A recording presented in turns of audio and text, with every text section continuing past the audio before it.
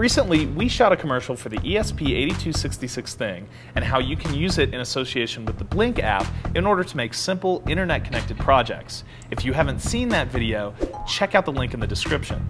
Fireball, you're a rock star. During the filming of that project, myself and the other creative technologists built a handful of projects to show off how you can use the Thing dev board. And my project, the internet-connected Flamethrower, was sort of the grand finale of the video.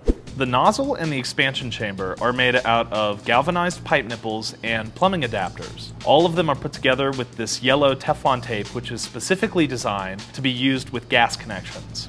At the very end, I've used a bolt to affix one of our silicon nitride igniters. I ran the wire for the igniter along the bottom of the Flamethrower expansion chamber and then wrapped the whole thing in this titanium heat wrap that I happen to have laying around because it's the same thing I used to wrap the exhaust pipe on my motorcycle. This portion of the igniter wire is luckily shielded with a little bit of fiberglass insulation. Down at this end of the assembly, this is just a brass T connector.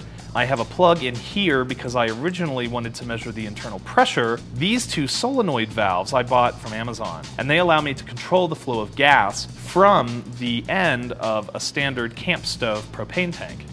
In order to control both of the solenoids, as well as the silicon nitride igniter, I've connected them all to a bank of relays, which are in turn connected to one of our Thing dev boards. And I've put all of that inside of this plastic ammunition container. And the nice thing about these relays is that they have a transistor on board, so it's really simple to switch them using 5-volt logic from the microcontroller.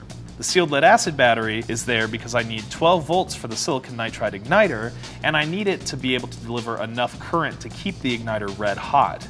I chose to set this up as an access point, which means that it's broadcasting its own Wi-Fi network. All I have to do is navigate to the web page that it's serving, and I'll be presented with a list of links. Those links will allow me to control the hardware on the Flamethrower. So if I press one link, for instance, I can turn on the igniter. Press another link and I can dump one of the propane tanks for half a second. And finally, I can dump both tanks at once, putting a lot of propane into the system and causing there to be a huge fireball at the end. If you want to know more about using the Thing as an access point, you can check out my write-up for this project as well as my write-up for the Rogue Router project, which uses very similar firmware. And if you want to know more about these propane-powered flamethrowers, you can look up the term propane puffer, which is pretty much the standard term for devices like this.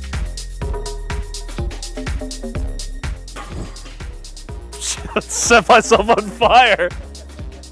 Glad I don't have hair anymore.